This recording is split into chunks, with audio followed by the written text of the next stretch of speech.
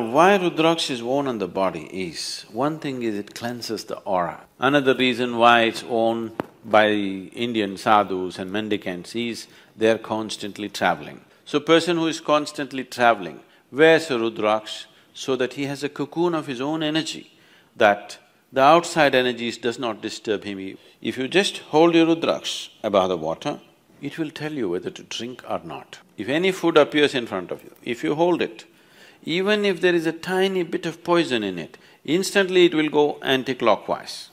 It brings down the blood pressure in your system, your nerves will be calm, all these kind of things. Today doctors are prescribing Rudraksha in India.